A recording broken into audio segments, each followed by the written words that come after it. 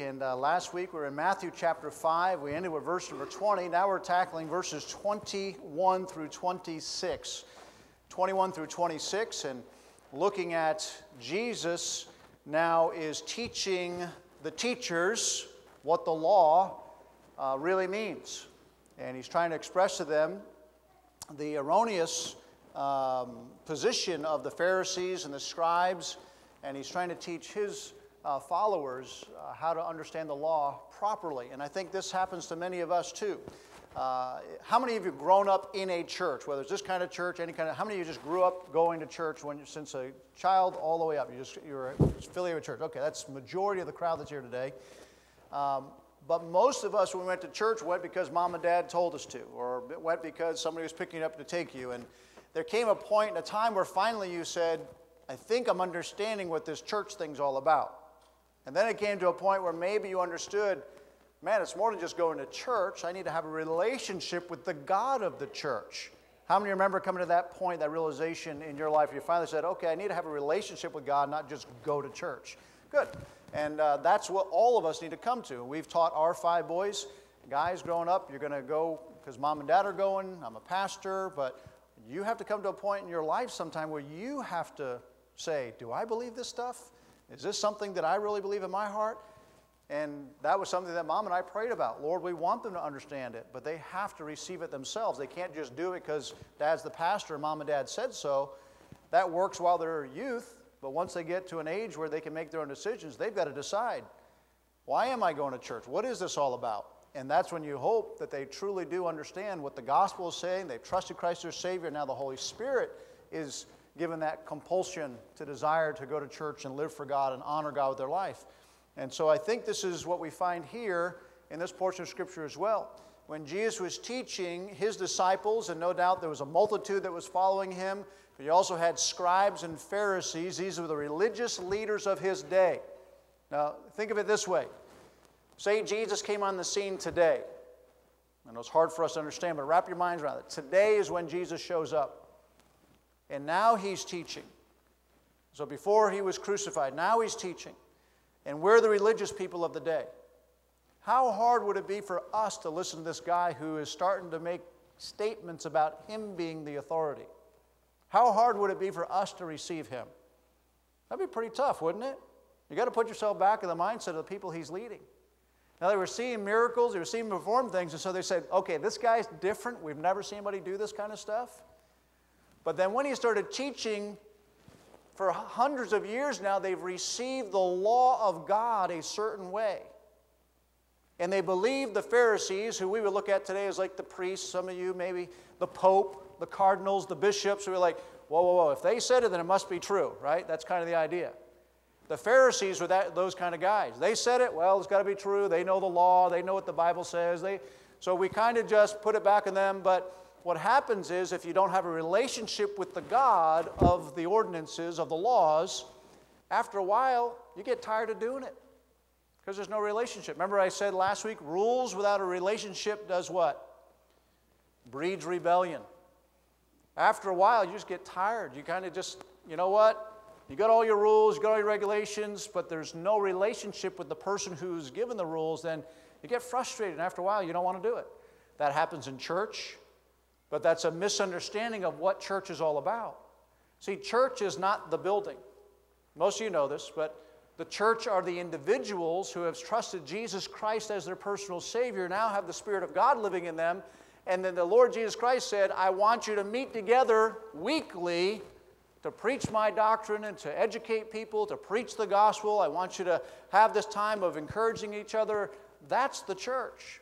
We could do it here, we could do it at the city park, we could go down to the beach, we could go anywhere and have our church come together as long as we say, hey, we're committed to the doctrines of the Bible, we want to present Jesus Christ, we believe that in our heart. That's the church. It's the local body of believers, not the building.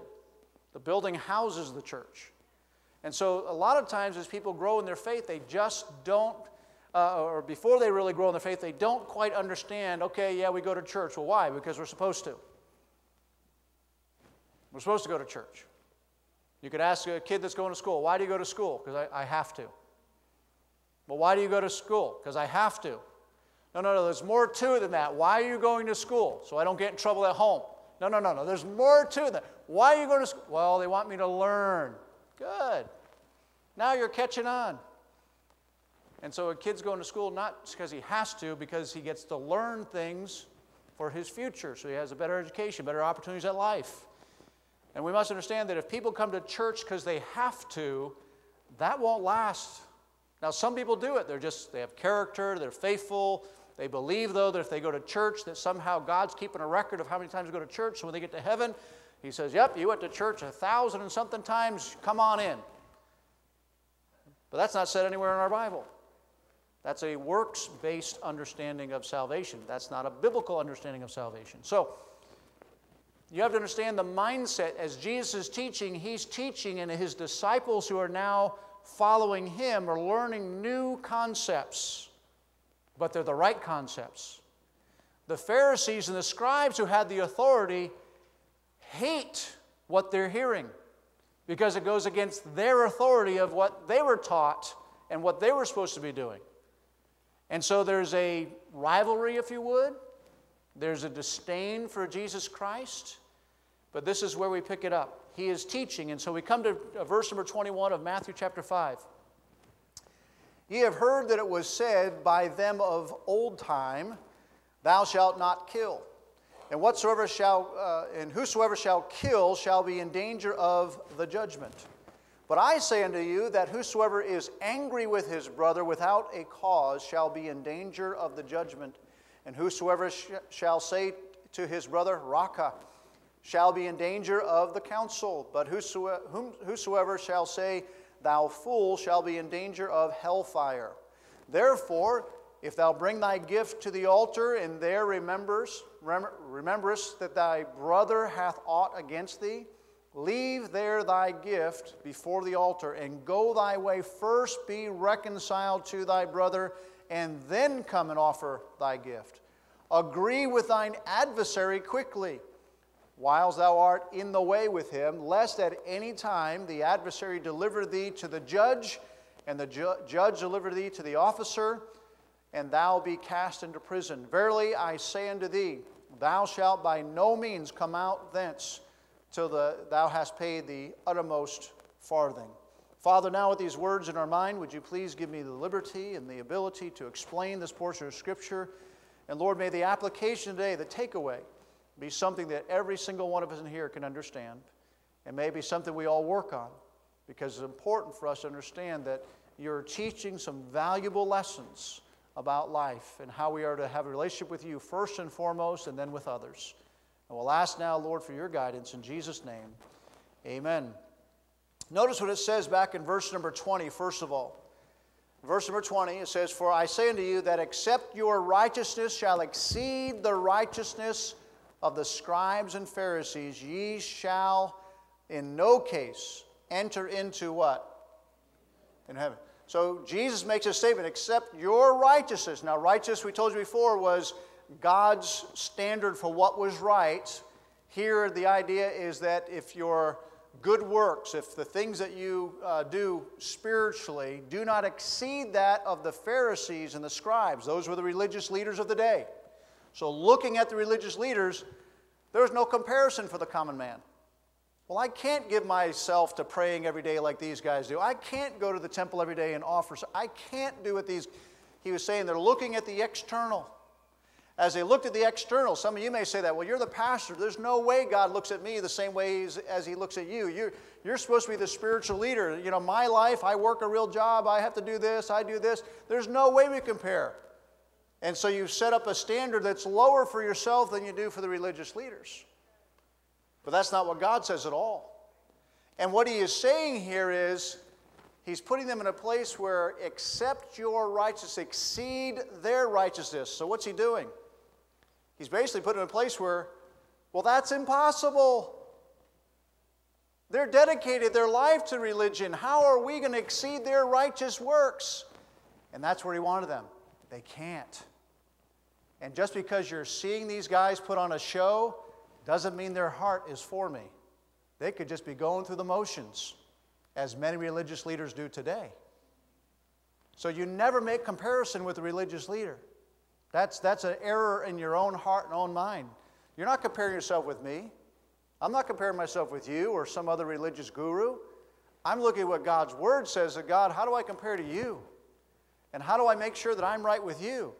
And what he is saying is, if you're trying to do all the good works in order for you to be accepted in the kingdom of heaven, he said, it'll never be enough. You will never do enough to be accepted by God. Why? Because that's not how God accepts you. You're telling me, Pastor, if I come to church 52 weeks out of the year and you guys have 3 services, you have Sunday school, Sunday morning, Sunday night, and a Wednesday night, and you have outreach, if I came to everything, you're telling me that God would not accept me into heaven? No. Well, then you're just crazy. No, you've set a new standard. We do these things because they're opportunities for you to learn more about God. They're opportunities for you to grow in your faith. They're opportunities for you to come and be a part of the team and say, hey, what can we do for God? These are opportunities for you. But if you never trust Jesus Christ as your personal Savior, it means nothing. It means nothing. You're putting on a show. But if you are saved and you do those things, then yeah, God says there's rewards in heaven for those who serve me with a pure heart. But if you're coming and you're serving out of an impure heart, saying, I just want everyone to see me, God says you got your reward then. You're not getting them in heaven, you got it here. You got the attaboy from your friends. You got the attaboy from your community. Wow, what a man of faith that guy is. He says, all right, you got your reward, but not with him. So there's so much confusion amongst Christians today of what does it mean to be accepted by God? What you have to understand is there was never this idea that even the Pharisees and the scribes turned it into. They made religion, or they made the level of commitment to God the standard now for which they were accepted by God. But that's not what God said. He gave us the law to show us that we were sinners and we were weak. That was to now say, okay, God, then what can I do to be saved? And he says, you trust Jesus Christ as your personal Savior. I will then give you my righteousness, and now the Spirit of God will be in you, and you'll start working those things out in time. It's a different mindset. And so we go back here then to verse number 21, and I want you to notice here, first of all, the expressed authority of Jesus, the expressed authority of Jesus.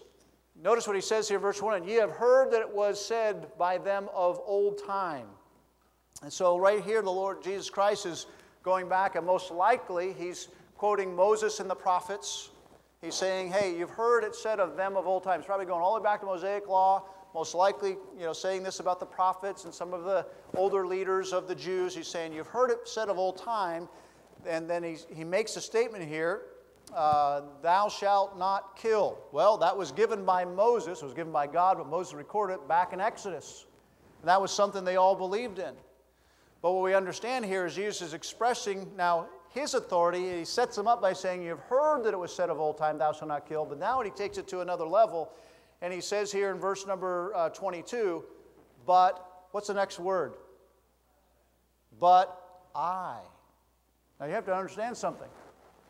If you're a Jewish leader, and you just quoted the Old Testament, and now you have someone standing in the position of the same authority, saying, but I say unto you.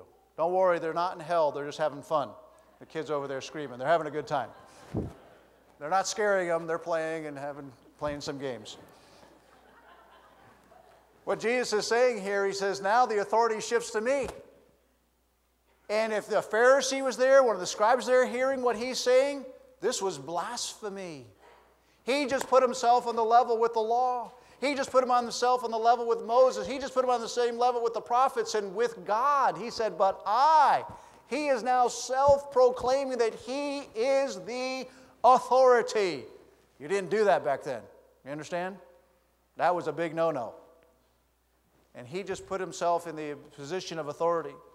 As Moses, the scribes, the Pharisees, he says, but I say unto you.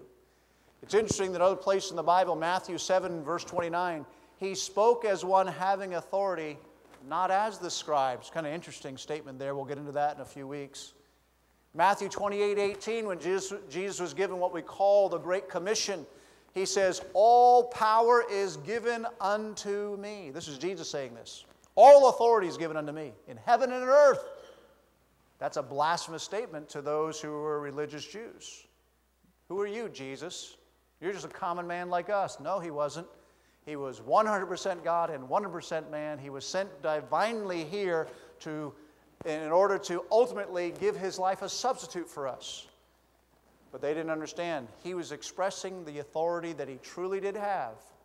He says, but I say unto you. And now when he says this, he's going back now to help them to understand what was the original intent of the law.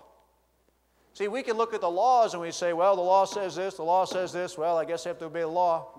Why do we obey the law? Why do we obey the law? Come on, somebody say it clearly. So we don't get punished. That's pretty much right. The only reason I obey some of the laws is because I don't want to go to jail. There are some laws I'd love to break. You're the pastor. Ooh. Yeah, hey, don't judge me. You know you do it. I can prove it. Last week we talked about speed limit on the highway. Yeah, raise your hand. You bet. Well, it's not technically speeding if I don't get caught. If there's no police around, I'm not really, we can go into all the different gray areas of the law. Well, they give you 3 to 5 miles over, but the law states 65 or 55 or 70, that's the stated law. Anything other than that, you violate the law. If you exceed the law, if you exceed the speed limit, right, you violate a law. We could say that's a stupid law. I don't agree with that. But it's the law. And so sometimes you look at the law and say, that's crazy. Now, if you really understood that the law saves lives, we look at it differently, don't we? Except for when we are late for something. We don't care. I've got to get there. So we make exceptions for ourselves. The problem is we can't do that with a righteous God. Well, just this time he'll understand. No, he doesn't understand just this time. Well, he knows that we're all sinners. Yes, he does. But there's no excuse for breaking the law. So you will be held accountable for what laws you break spiritually. So prior to salvation, it doesn't matter what you do that's good, that does not do anything for your eternal destination. After one trusts Christ as Savior, now you have a relationship with Christ, the Spirit of God comes inside, and now there should be a new desire there to please God. If there's not a desire there to please God, then you got a wrong salvation. You didn't get saved. The problem is sometimes after we've been saved for a while, we can slowly start drifting back into the old sins, and we stop being convicted by the Holy Spirit. We can think that we're not saved. We've forgotten that we're purged from our old sins because we've dabbled so much now into the ungodly stuff that we don't know what it's like to sense the convicting of the Holy Spirit any longer. So there's a danger for us, but it doesn't mean that you're going to die and go to hell if you're truly saved. But why would you want to displease God as now one of his followers? So we have the expressed authority of Jesus. We see this in verse number 21 and 22. Now I want you to notice the external performance of the religious. And this is kind of what we had talked about here. The scribes represented and the Pharisees represented everything that was considered right in the Jewish religion. They were the standard for what was right. They taught the law, they expressed it, but they took the law farther than it was supposed to go. They came with all kinds of little laws on top of the law in order to get the people to obey more and more laws. It was wrong, but they did it. And because they were religious leaders, people had to follow. And so what happened here was that the scribes and the Pharisees now were the standard, but you also understand what happens with them. When they kept coming up with these laws, they knew they were not from God. So they, on the external, would only obey the laws that they knew were for God, but they made everyone else obey all the little laws. How would you like to have that as a leader? And so all the little laws they come up with, they only did them if it was public, so that way people would keep trying to obey these laws. And so what took place was people started getting disheartened, and obviously they became the standard of what was right. But they dressed a certain way to show others their supposed dedication to God. And they said, if you want to see what the right example of spirituality is, look at us. If you want to understand what the spiritual lifestyle should be, follow us. And so everything now was not so much on God, it was on the religious leaders, which then people started saying there's no way we could be as spiritual as them because we just can't live like they do. And so it brought a lot of disheartening to the people. Let me make this statement to you. Relational righteousness is more important than ritual righteousness. Relational righteousness, meaning being right with God, first by salvation, secondly by living a life that honors Him. Relational righteousness is more important than ritual righteousness. As I've said this before, you can come to church every service we have. You can go out and do all the service in the community. You could give your tithes and offerings. You could do 50%. You could do all this. But your heart could be hardened and your life could be a mess spiritually. But you think because you do all these good things that God's going to accept you, and that's not true. That's being a religious Pharisee. And that's what they were doing. And so the people were disheartened with the laws. And so we find that the law states, thou shalt not kill. Notice what Jesus said here in verse 22. But I say unto you that whosoever is what? Angry with his brother without a cause shall be in danger of the judgment. Jesus just said, now you say, thou shalt not kill, which is correct. But Jesus says, if you get angry with your brethren, you're in danger of the judgment. He just now elevated the law back to its rightful place. Say, how did he elevate the law? When the law was originally given back in Exodus, what we find is that God desired that the law would be written on the inward part of their heart. He wanted it to be a part of their life, not something they had to look at this list, say, okay, we have to do this, we can't do this, we can't do this, we can't do this, we can't do this. He said, no, I want it to be a part of your heart. The Scriptures tell us that someday, Isaiah tells us someday that the laws will be written on the hearts of men. We noticed another portion of Scripture it calls all those that live a life that has been saved and dedicated. We have become spiritual through spiritual circumcision. We have given our life now to Christ. And through that, His laws are now a part of our life. As I mentioned a couple weeks ago with this idea, and I think last week I hit on it, the idea of the law of love surpasses the Ten Commandments. It doesn't do away with them, but because I love God, I'm not going to murder somebody. So the love, God said the law of love is higher than the law of statutes, because the law of love says, I will treat my brother with respect. If he makes me mad, I'm willing to get it right away. So that way it doesn't linger, it doesn't fester. And so God says the law of love is higher. And so He commanded us in Matthew chapter 22, He talks about in 36 through 39 there. The first and great commandment is to love the Lord thy God with all thy heart, soul, and mind. The second, love thy neighbor as thyself. And for any of you that have tried that, that's harder. That is so much harder. To think about my neighbor, to think about my friends, think about others just as much as I think about myself. No, we're selfish people. I think about myself way more than I think about others. This morning when I woke up, and it was cold. It was cold out. And I'm thinking, I don't want to get out of this bed.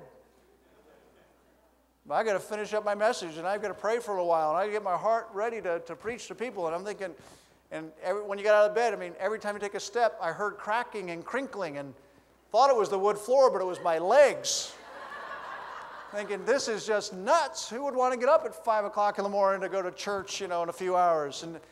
But that's, when we based on selfish desires, most of us wouldn't want to do anything for someone else, except if it brought us something in return. And so we must understand that the laws that are given and the laws that they were having to go by, Jesus is now elevating back the law back to its rightful position, to the heart. He said, you have been taught so long by the Pharisees and the scribes all these laws that have now torn down the original intent. The original intent of the Lord was that law was love God. Love Him with your heart. And you'll have no problem obeying these laws. But when you don't love God, man, those laws seem like a burden. Why should I do that? You're taking away my fun. You're taking away my joy. You're taking away my life. No, but when you love somebody, you do it because it's the right thing to do and you don't have a problem doing it.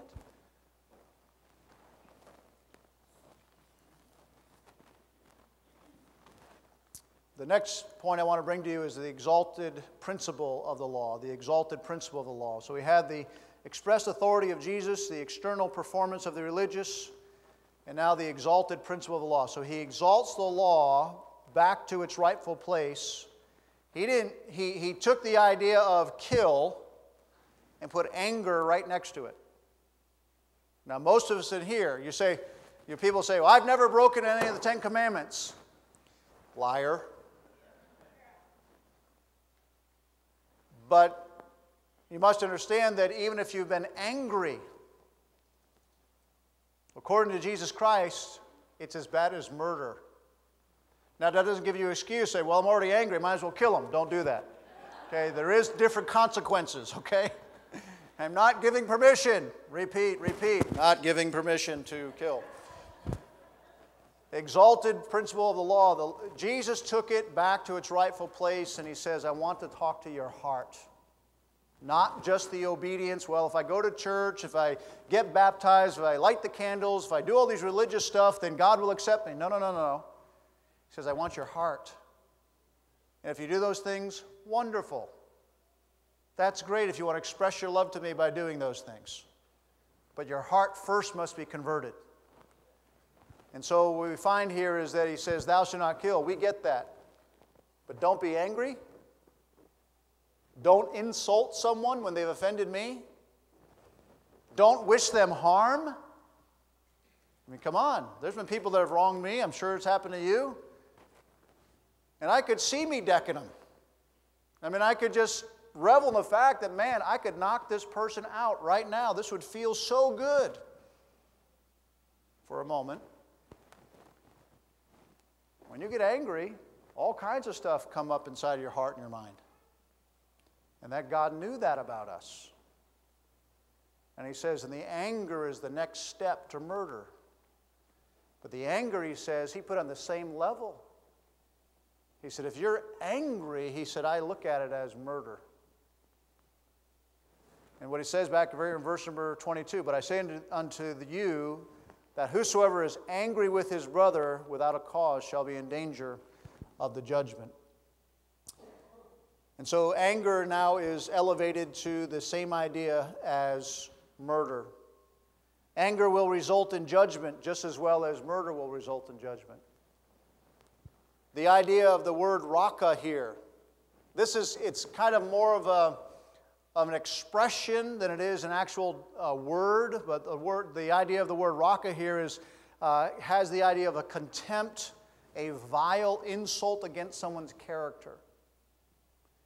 And here, if you were accused of something and your anger was elevated and you said raka to someone, some type of an insult that would demean their character, slander, I guess the best way we could understand it in our day, you'd be in danger then of having to go before the council.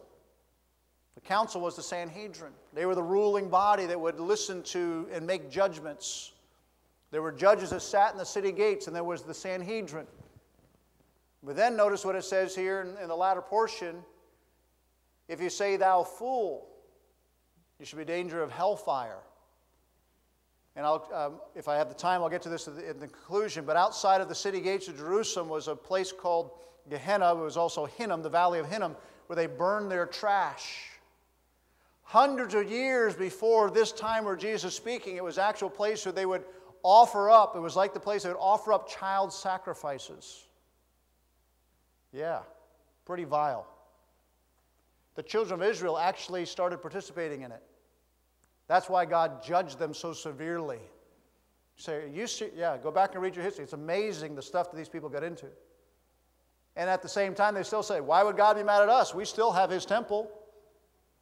And that's the way many Christians are today. Why would God be mad at me? So I go and do my own thing, but I go to church on Sunday. Are you serious? What God do you think you're serving? That's why He finally brought judgment to Jerusalem. So the idea of thou fool is showing again, more contempt for someone who has the authority to bring you under charges, and you call him a fool. And he says, oh, you're going to see who the fool is. You keep that attitude up, you're going to go to hell. After they take you to prison and you die in prison, they throw your body out in that trash heap and you're just going to keep burning. And it was an allusion to an eternal hell. And Jesus is using this as an illustration to them that you say that those who murder will go to hell someday. He says, I'm telling you, those who are angry eventually will also go to hell. It's kind of an interesting way he's explaining it here. And so we have to take it very seriously as Christians. Jesus puts murder and anger on the same level. But anger arises when we sense our rules have been violated. If you really sit back and study why you're angry, you say, well, so-and-so did this to me, so-and-so, okay. But it really comes down to, I was violated, therefore I feel justified in being mad. Because they hurt my pride, they hurt my self-esteem, they hurt whatever excuse you want to come to. Jesus says, no, it's sin. That's why we need Him even more so. Because naturally inside of fleshly human, we have pride, and we don't want people messing with us. And if somebody messes with us too much, we want to fight, or we want to lash out, we want to verbally attack. That's the sin that's embedded in all of us. That's why Jesus knew we needed a Savior. But what happens is when we do not deal with that anger in a proper way, what we're doing is we're putting ourselves above others, and when that is attacked, we feel like they can't attack us, so we attack back. And so the idea of, I don't deserve that, so I have the right to be angry. Listen to this. Unresolved anger leads to a multitude of sins. Bitterness, wrath, striking out, scheming, rage, uncontrolled spirit, self-hatred, and eventually death. Anger leads to that. Jesus knew what He was talking about, don't you think, just a little bit? And He was trying to help people with the idea that you think murder is the only thing I'm against. No, He said at the heart of the matter is anger. You don't murder for no reason. You murder because you're mad. You murder because you're angry. You murder because someone didn't do what you thought they should do, and so you got angry, and that led to murder. You see, when you get to the heart of the matter, that's when you can start find healing. But if you deal with the surface thing, and that's exactly what the Pharisees were doing, thou shalt not kill. Okay, but you can scheme, and you can plot, and you can be mean, and you can be angry, and you can get back at them, but you can't kill them, okay? And Jesus said, no, you're misunderstanding. Anger is just as much of a sin because it results in murder. And so we have in Ephesians chapter 4, verse number 26, a statement that confuses most of us. Be ye angry and sin not. Well, didn't Jesus flip over the tables in the temple? Yes, in righteous indignation. He didn't kill them, but as God, He had every right to, but He didn't kill them. He was showing them that you're making my house a den of thieves, and He was mad. Doesn't mean we can't get angry when someone sins against us. It doesn't mean that we can't be upset if someone violates us, but it does mean what's the extent of that. We should be willing to seek reconciliation and make things right, but not hurt them. It's a totally different way of thinking, and that only comes from the Spirit of God. It doesn't come from us. Be angry and sin not. Let not the sun go down upon thy wrath. That's how quickly you should deal with it if you're angry. Listen, I've been in the ministry over 20 years. I've had all kinds of scenarios from all the different ministries I've been in. I had someone come to me one time and said, Pastor, I couldn't talk to you. It's been several weeks, and I've just been stewing this. Several weeks I've been mad at you. And I'm thinking, you've been mad at me for how? Several weeks? I couldn't talk to you. Like, okay. Well, I had no idea. And if I told you the situation, you would laugh. There was nothing that I did. It was just a personal thing. But they were mad at me. I'm thinking, do I apologize just to apologize? Or what do I say here? I'm thinking, how do I deal with this? But those are things, sometimes people harbor things, and they harbor things. And I said, let me ask you one question. I said, for the 3 weeks you've been mad at me, how have you slept? Haven't slept very well at all. How's your relationship been with your spouse? Not good at all. How about the kids? Yeah, everyone knows something's not right with Dad. How's work going? Not good. And saying, the 3 weeks that you kept your anger against me, who did it hurt? Me, themselves. See, that's what anger does. We want to get worked up at, man, we can plot, we can scheme. It's hurting us. And there's studies out there to tell us that anger creates anxiety, which hurts us physically. That's why there's so many different types of sicknesses. Not all, but there are some sicknesses that are associated with anxiety and anger and rage. And people are hurting themselves thinking they're justified in being mad at whoever it might be. And they're hurting themselves, and God knew that. He says, it's much better for you to get it right away so you can sleep well at night. Isn't it better to gain a friend back than to have an enemy now for the rest of your life? There's a lot of common sense in it. But the proud person says, no way, ain't going to happen. The only way I'll talk to that person, they come back on their knees groveling. Well, what if they didn't know like I didn't know? You're going to be waiting a long time. You say, well, they know. Okay, maybe they don't know how to approach you. 1 John chapter 3, verse number 15. Whosoever hateth his brother is a murderer. Whoa, whoa, whoa, whoa, whoa. Yeah, God said it. He used the Apostle John. If you hate your brother, you are a murderer. 1 John 3:15.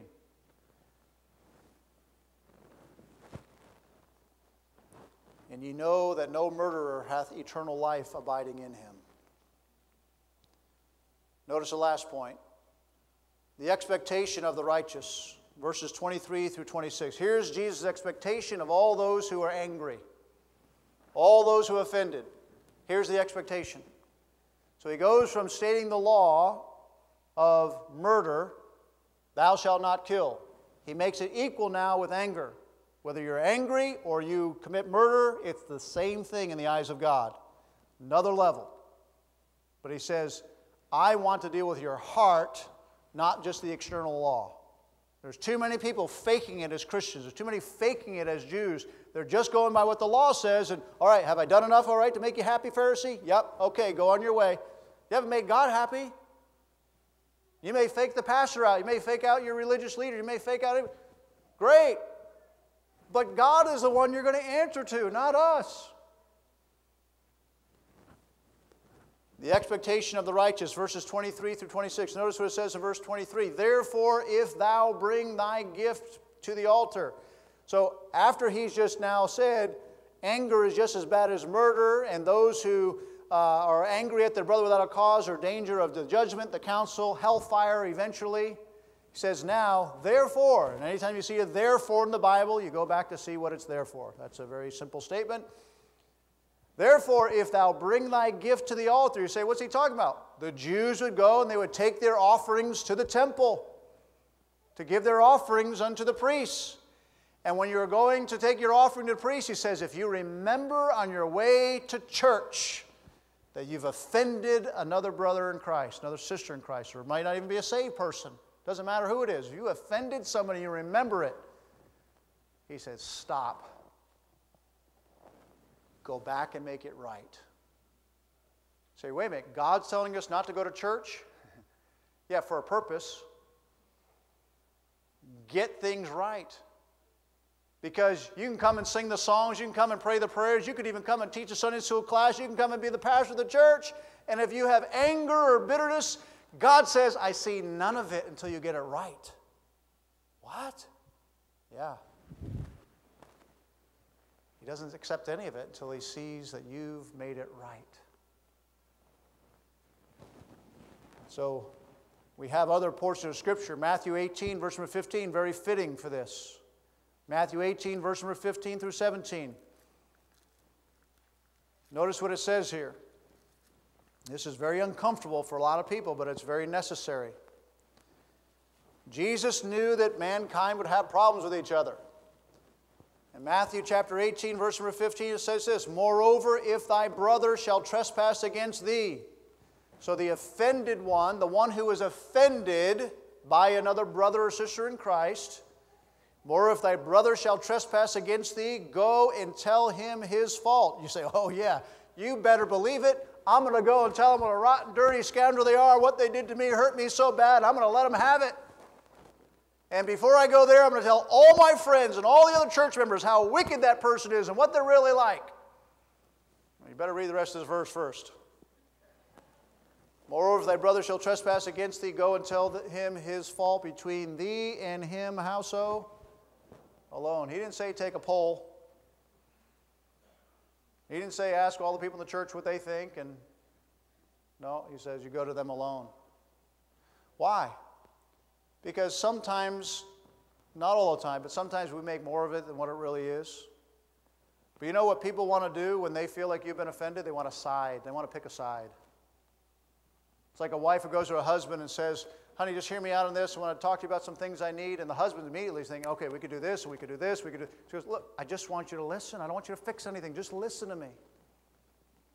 And sometimes that's what happens when we go and we gossip to somebody else about another person. Now you drag that person into it as well. And now this person is thinking negative, but they haven't heard the other side. As sweet and as honest and as nice as you are, there's also the other person has another side to it. And no one, only a foolish person would give advice only hearing one side. You have to listen to both sides. And so what we find here in verse number 15 of Matthew 18, go to that person alone, make it right. And if they hear thee, meaning they understood, it might be you go to them and say, look, you offended me, and I'm trying to be as kind as I can, but you really hurt my feelings, you really did this. And they might say, you know what, I am so sorry. I blew it, you're right, I messed up. Would you forgive me? And you've gained now your brother or sister back in friendship. They may say, yeah, and I meant it. Okay, well, that's not good. They may say, I meant it, but I'm sorry now. There's so many different ways this could be handled. So whatever the case is, if it doesn't get resolved, then the next step. But if he will not hear thee, then take with them one or two more, that in the mouth of 2 or 3 witnesses. This was a custom of that day. If you're going to take someone to court, you had to have 2 or 3 witnesses to bear record. This is not talking about legal, the court system is talking about individually. That every word may be established. So now we're taking it to the next level. And anyone that would come to somebody else with an issue, and now you have 2 or 3 other people with you as witnesses, you say, okay, this is more serious than I thought, I guess. And now they sit there as witnesses, listen to the conversation, listen to both sides. Can we make this thing right now? Yeah, we better make this right. Okay, good. And everyone needs to have the ability to have amnesia. You walk out of the room, it was resolved, let's forget about it, let's move on with life. If it doesn't work that way, then it says take them before the whole church. Ouch. Ouch. But you know what's happened here? Has it happened here? Yeah. You know what happens? They usually say, well, I'm out of here. I'm not doing that. So you're willing to leave instead of making this right? Yep. Why would you do that? It's not just here. You're losing a brother or sister. You're violating what God said, not what the church is saying. You're violating what God said. Why wouldn't you want to make this right? I don't like them. Okay, but don't you see where you have to make this right with this person? Don't want to. And we've had people leave the church over stuff like this. It's not right. Their prayers are hindered. Their spiritual walk is hindered. Now there's peace. They say, oh, I have so much peace since I'm gone now. I'm at another church. We're doing great. There's peace because they haven't settled the issue. They're not around the person they have the issue with. But as soon as they're around that person again, there won't be peace. There won't be peace. And how many mountains are you going to climb so you can find peace? The expectation of the righteous. The righteous are expected to make things right with others if it's within their power. And so, the answer to anger is reconciliation. Reconciliation is Jesus' command in this text. Back in our main text, Matthew chapter 5. Leave thy gift there before the altar and go thy way. First be reconciled. Jesus said your reconciliation to another brother or sister in Christ is more important than your tithes and offerings. It's more important you coming and participating in your ministry. He says make it right first. Reconciliation precedes worship, prayer, and service. Mark chapter 11, verse 25, and when ye stand praying, forgive, if ye have aught against any, that your Father also which is in heaven may forgive you. Do you realize that God holds you accountable for not forgiving someone else? Now, I realize we live in a day and age where there's a lot that people have to work through. Some hard, harsh things happen to some people. And you may need counseling and help to get through some things, but you need to understand that God wants you to be willing to forgive as He has forgiven you. In conclusion, verse 22 gives us the allusion, if you would, to hell, which is a terrifying reality to those who do not believe in Jesus as their personal Savior. This speaks of the garbage dump in the valley of Hinnom, as I mentioned earlier, that burned constantly. And Jesus was warning all those that are not saved that eventually that will be the place of eternal judgment. You're saying, based on the law of that day, if they would not reconcile, if they had anger in their heart, they'd go before the councils, they refused. They said, you guys are crazy, you're foolish. He said eventually the person would die in prison and be cast into that valley of Hinnom where they just burn forever. He said it's an allusion to an eternity in hell for those who do not trust Jesus Christ as their personal Savior. Let me ask you a question. Have you trusted Jesus Christ as your personal Savior?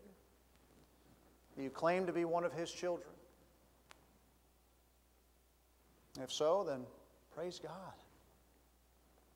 Praise God. That's awesome. But if you haven't, this illusion is what awaits those who do not trust Christ as their Savior. All the good works, all the good deeds, all the religious things you want to do, they don't get you to heaven. It's faith in what Jesus Christ did for you on that cross. He died in your place. He paid your debt. He wants you to receive Him. And then after you get saved, that's when the good works come into play. He says, yeah, for every good work you do with a pure heart, you got rewards in heaven. I don't even know what heaven's going to look like for most of us. It could be awesome. It could be warehouses full of gifts when you get to heaven. How would that be? I personally don't think we're going to care. But at the same time, God's saying He's keeping record after we get saved. And so let me ask you this. As a believer, anger only hurts you. Now, you can use it to hurt others, but it hurts you mostly. And some of you in here may have to reconcile with a brother or sister in Christ. Maybe in this church, maybe outside of this church, might even be family members. But for you to refuse to get things right, according to the Scriptures, that is sin. And God says your anger and the bitterness that comes from that and the unresolved conflicts that come will result in you not having your prayers heard, not having your spirit ministered to. And I've seen this in churches many times. Eventually the people get cold spiritually. They don't understand why they're not getting some of the Bible. They say, I don't get anything out of the preaching. Oh, there's all kinds of things that this starts turning into. And they want to blame everybody else except for themselves for not reconciling issues first with someone else, then with God. Don't be that kind of person. It's so much better to be embarrassed, get it right, get it over with, and